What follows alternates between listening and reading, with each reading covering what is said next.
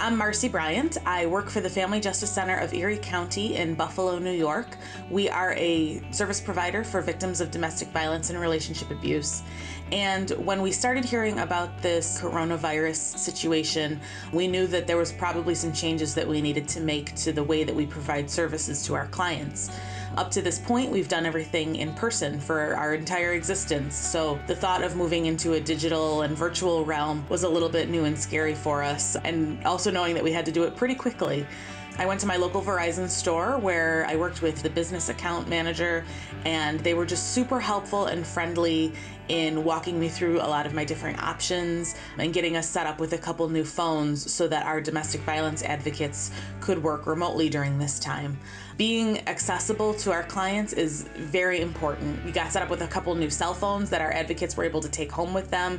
That not only helps them reach out to clients that we've worked with in the past, but also be reachable by new clients who might present during this time while we're working remotely. It also allows for our staff to keep a level of safety in that they're not using their own personal cell phone numbers. And then just knowing that we had a personal contact that we could reach out to if we did have a problem. You know, sometimes you just want to talk to a person, and it's nice to know that I have his contact information and I can reach out to him whenever we need, and he'll be there to help us. So that was very reassuring. Afternoon, good evening, and good morning to folks around the world as you are tuning in. Here we are again for another Up to Speed Live, coming to you from the Morristown basement here as we're renaming it. You can't see her, but I've got my dog Pearl nearby. We can't forget our furry friends and how they're helping us through all of these times right now. And a reminder for those folks who are watching every day, the best viewing experience for you, because I've gotten this question a lot, is go to your mobile device, pick it up, and go to VZ Up to Speed on Twitter. You don't have to get a Twitter account or anything, and you can tune in and get a great viewing experience right there from wherever you are. Seeing a lot of people using this as their lunch hour to stay connected with what we're doing, but it is so important. And what a great video to start us out this morning or this afternoon, reminding us the work that we're doing in these stores that are open for critical needs, emergency needs, like you heard there. And a special shout out to the folks in the Amherst, New York store, as they were able to help that nonprofit last week when they came in so they could keep people connected when they need it most. So important. We're talking more about retail today. We've got Krista Bourne joining us from the retail side of the house. She'll be giving us updates. But first, as we always do, let's start with Hans for the updates. Hans, good afternoon. How are you? Good afternoon, good morning, good night, wherever you are, V-teamers. Great to speak to you again. It feels like it was recently we spoke, but let me talk a little bit what has happened in the last 24 hours, because this situation is evolving all the time, and we have to take decisions as a corporation all the time, which always happen in this type of crisis. First of all, we continue to see that we employees are safe and healthy. That's the most important, and I think that Christy will talk more about it, how we work with that and how many people are connecting to us and asking questions, and that's so important. And it's usually over 30, almost 40,000 people on this live webcast every day, which is just amazing. And you're sending a lot of questions, and that's so important to us because it gears us where we see challenges in the system, and also clarifies, of course, a lot of questions that you might have. But continue to ask questions, continue to attend the live webcast. As said, we have an enormous audience on this one, so we'll continue with that. Secondly, the network, of course, cannot talk enough about the network. Yesterday, I released all those data points from Kyle's organization about how the network is performing, the different patterns, and of course, very much picked up on all news outlets because people want to understand what are the impacts on this coronavirus. Of course, its impacts on our society when it comes to health, etc., but it's also impacts on how we work and how we deal with it. I get a lot of questions about what do you think will happen when this is over? Will people change the way of living and behaving? My answer yesterday was very much around, I think if it's going to go on for a long time, I think we're going to see different behaviors, how people are thinking about using technology as a more sustainable way to dealing with their businesses or their families. But let's see. I think that can happen. On the customer side, the most recent 24 hours, a lot of outreach to large corporations, helping them by moving capacity between the home and the offices. The team, the technology team and the VBG team are doing an outstanding job. I get a lot of feedback from large corporations thanking us for how quickly we are solving their problems.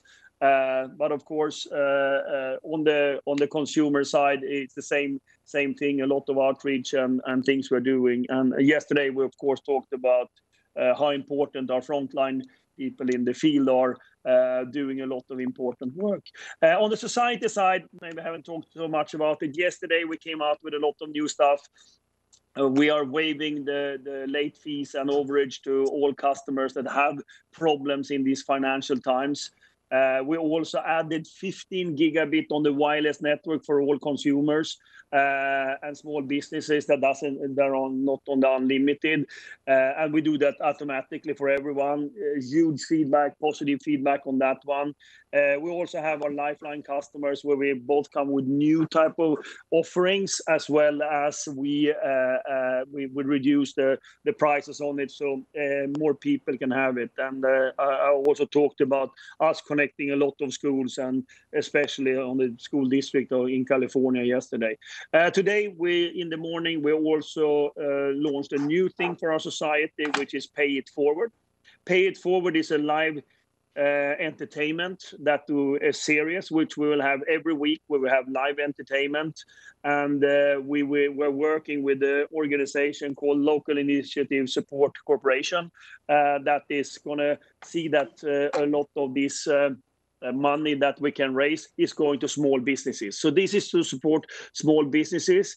The first live streaming is on Thursday 8 p.m. Eastern time, and it's Dave Matthews that's going to perform for 30 minutes. It could be music, it could be gamers, it could be other type of entertainment, but it's a way for us to actually use our platforms, Yahoo platform and all our consumer platform to get out to our audience and raising money for small businesses. So we do a lot of these type of things, and I will try to highlight so you know it. But I think all of you should tune in on Thursday, 8 p.m. then to listen to Dave Matthews. And as I said, this is going to be a weekly series which starts this week, and it's called Pay It Forward, which is about supporting small businesses in these tough times.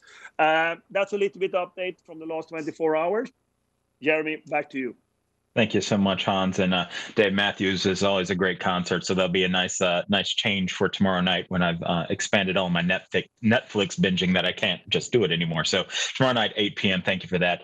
I want to bring in Krista Bourne now. Krista, like I said earlier, leads our retail channel and has a lot of employees asking questions about what's happening there. So Krista, I want to go to you quickly for an update on the status there and what you want your employees to know today. Thank you, Jeremy. And I am very happy to be on today's Up to Speed. And I really want to start with thanking everyone in the field and all of our customer-facing groups. These are tough times. And I know that we're dealing with situations that are sometimes uncomfortable and unfamiliar, but we are doing it as a team and we're doing it together. I want to make sure that we all understand that from a telesales standpoint, let me start there. 95% of our telesales professionals are now working from home. And what is very, very impressive about that is 1 week ago, this wasn't even an option. So within 1 week, a very short window, we saw customer service, GTS, finance, learning and development, supply chain, everybody come together to make sure that we equip our professionals so that they can work from home and continue to service our customers during this incredible time. The other areas to focus on would be indirect and residential. They also are in a work from home status and they are doing things differently. They're doing virtual visits, they're staying connected, they're doing their training. We're making sure that we're still available to answer questions from our customers and our partners. And that is a lot of good work that needs to happen right now because the way we communicate, the way we share information, the way we keep everybody connected, it absolutely makes a difference in the choices we make each day. So our indirect and residential teams are still very much working at home and helping us do just that. Then it brings us to our retail team. 70% of our corporate doors are closed, and we are keeping the 30% open with an essential staffing model that is being led by our field leaders. So we have over 1,500 retail leaders that are working in our stores today and this week to make sure that we're there for those critical things. We are trying to get the word out that the critical services we want to provide in our stores include critical equipment replacement, critical accessories, critical troubleshooting. And team, I want you to know that we hear your feedback. I know that not every customer experience feels critical, but we're there for the group. We're there for all of our community, and every one person needs our assistance. And we're trying to make sure we do the right thing, giving them options to go online, making sure you're available for those critical services, and making sure we think differently about how we extend our reach to customers through other mechanisms that our marketing team is working very hard to help us with. There's so much more for us to do, but I'm very proud of the way that our leaders are showing up. I want to shout out Mike Subcheck in Arizona. He had a great comment on Instagram. He said, this is the time where we're not only showing our communities, but the world what it means to be a V-teamer. And together we do great things. And I think that's the sentiment that we all share. And so thank you for leading us through this time.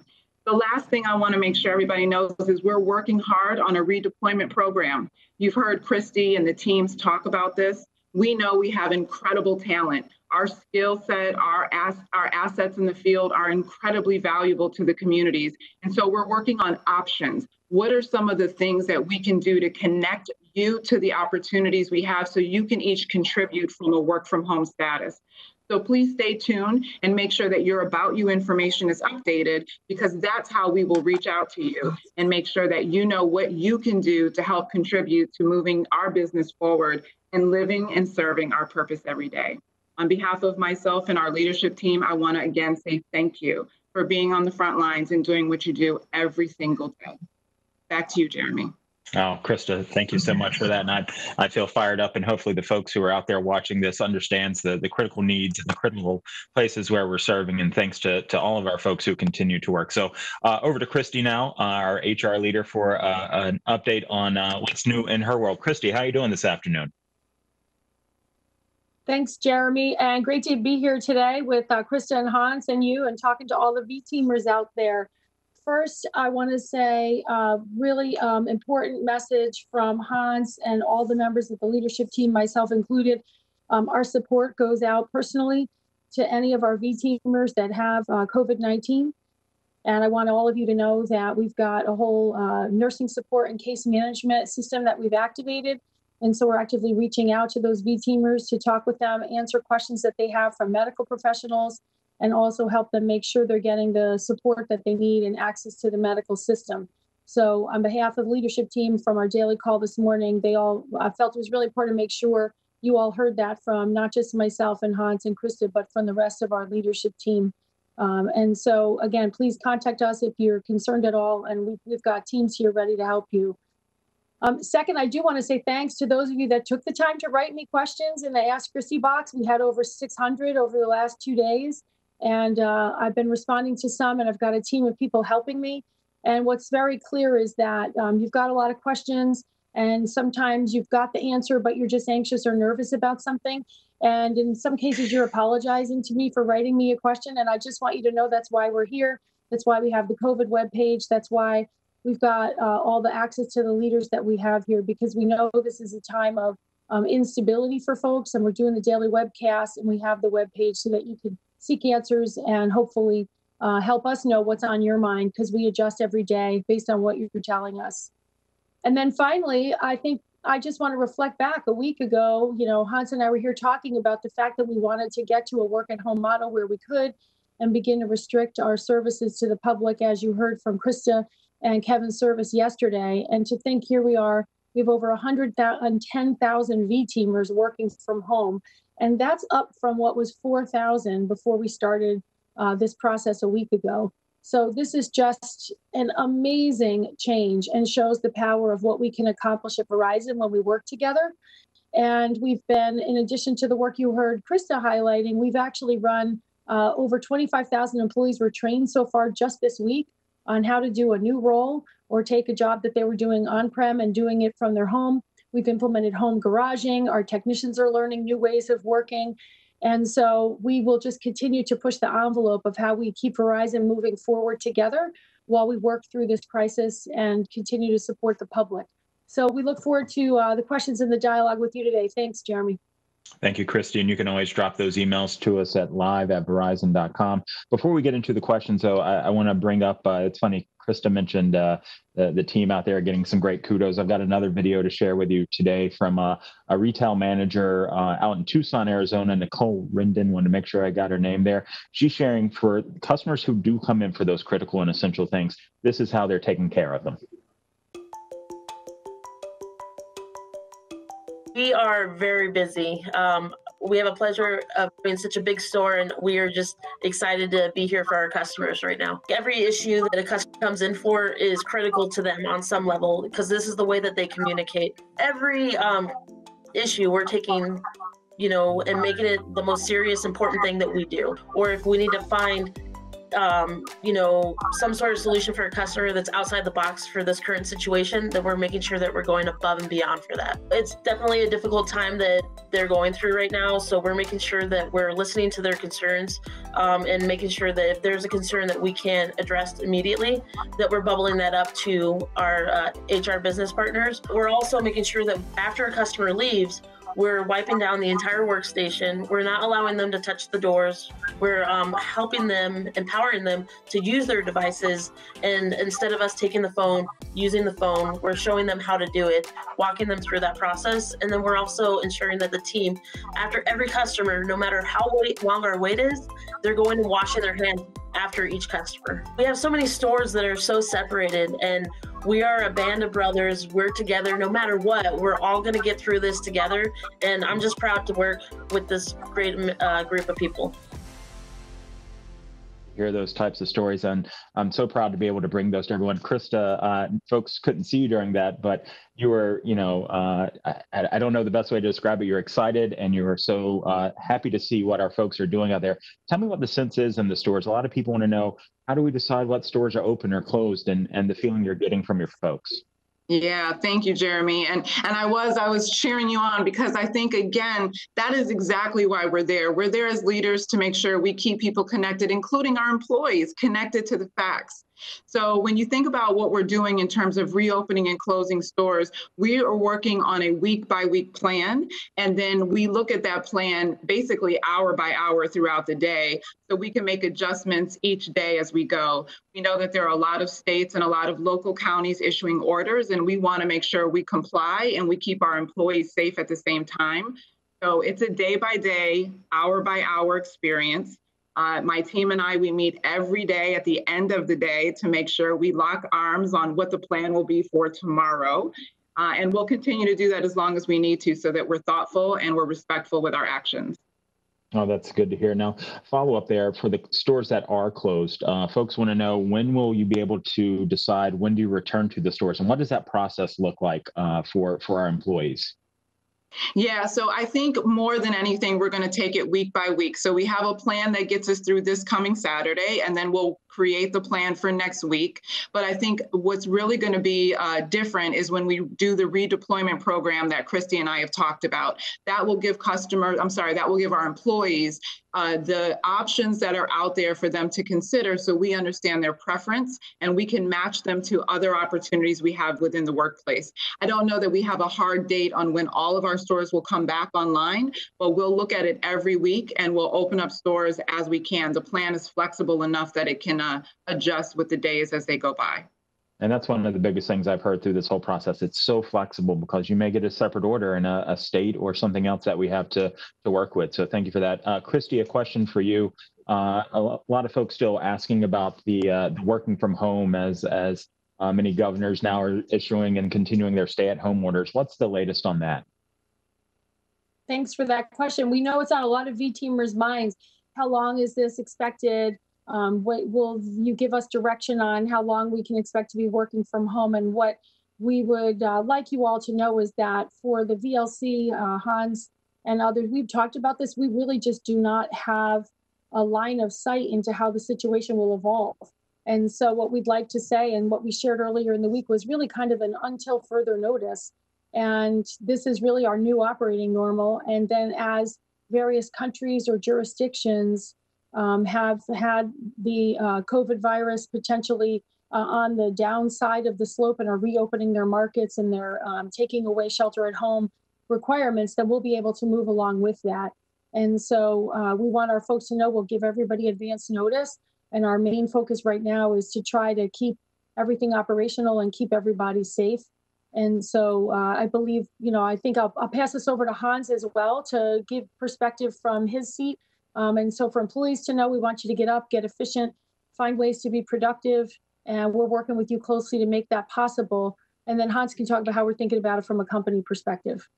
I think you covered it really good, but I also want to shout out because we're so different in phases here. And some markets where we are operating, like in Southeast Asia, for example, we have been working from home for quite a long time. In some places here in the US, we're basically just a couple of days into it. So it's very different also so I think what Christy is saying, for us, what's going to be important, it's going to be gradual and it's going to be different jurisdiction, different countries. So it's really hard to answer, hey, when will we go back? So I think that's important when we speak to our all 135,000 people out there right now, all our employees, not all of you are on the call. It's different circumstances, but we are actually coordinating that together. Or Christy and her team is coordinating that with every market, etc. And of course, Krista talking about the stores here in the US, but we have very different circumstances in many places, and we are very much aware of that. And some of you have actually been working from home for quite a while right now. That's a great reminder, Hans. What's your day like today? I know when we checked in last week to talk about that, you're talking to leaders around the world. What's it like now for you? Still the same conversations, or are you seeing a change? Yeah, so I try to do what I tell everybody else to do. First of all, 8 o'clock every morning, I start 1 hour with my executive team and Christy. We are going over what's happening and what things that coming up during the day, what actions and decisions we need to take. That we do between 8 and 9 every morning. The rest of the day, basically, I go back to normal. And I try to do, I'm not sure this is normal, that on the webcast every day, 30 minutes, but everything else is fairly normal. So I've done today 2 of our big suppliers. We have had a conversation with their CEOs and talking what they are doing, how we're supplying 5G equipment, how are we rolling out fiber. So me together with Kyle and Craig, we're just heading up the supply chain. We have talked to them. In the afternoon, I have 2 CEOs of the 2 largest banks in the world that I'm going to talk to. And then I have some internal meetings after that. So I try to have a normal day as possible, but of course attending this at the same time. And that's also what I'm trying to preach for everyone, that we need to get productive in this environment. We don't know how long it will take and how long we will be in this. We just need to have business normal. It's good for our minds. It's good for a company that we're doing that. So that's what I'm asking. Good, thank you. And I think a good reminder, I got a couple of emails yesterday, as a lot of us are now working from home, don't forget the folks we share houses with, our roommates, our loved ones, our partners. So thank you to my wife, Alex, as we're now working in 2 separate floors here. So she can stay sane and I can keep doing my work. But so important to recognize those folks who are doing that for us as well. So I also want to share this. Chris, if we can go and pop up the next graphic, some thank yous that we've gotten from some of our customers, because I think it's important we stay grounded in the work we do, like Krista said earlier. But this is an email we got from a customer thanking us for going the extra mile to keep us all connected, less stressed, and happier in these groundbreaking moments. Thank you for stepping up to the plate at this time for your customers. Bless your employees and all the companies that are helping, going the extra mile and being one of the helpers, as Fred Rogers used to say. I think that's so important. And then a tweet this morning, it looks like some of our teams are out there helping other companies get set up. This is in Tennessee. You can see where we helped a nursing health line set up a call center where they can be there, social distancing, but still helping people. And then finally, this last tweet that we got in from the Verizon handle, from a truck driver saying, thank you so much for keeping me connected. Needs his phone because his wife is having some hours and money is tight. So all good reminders there as to what we do. And I just want to remind people and share that with people today. So I want to go to Hans for final thoughts, and we'll go from there. Thank you, Jeremy, and thank you very much for everyone to attend this live webcast today. Again, I want to reinforce it's so important about communication these days, and the flow of questions coming to Christy or the attendance on this is just telling us that this is a very important thing in these times. Then I just want to say, like Krista said, thanks everyone out in the front line supporting our customers. It's so important with the balance, of course, safe and healthy, as we heard from the stores about how to dealing with that. The same goes for our frontline employees working in the field, solving technology problems. So I can just reinforce the big thank you from all of us and the leadership around this. And again, I just want to tell you, remember, communicate with partners, with friends, with families, and with colleagues in these times. And try to get back to the normal cadence for the ones working from home, have their normal meetings.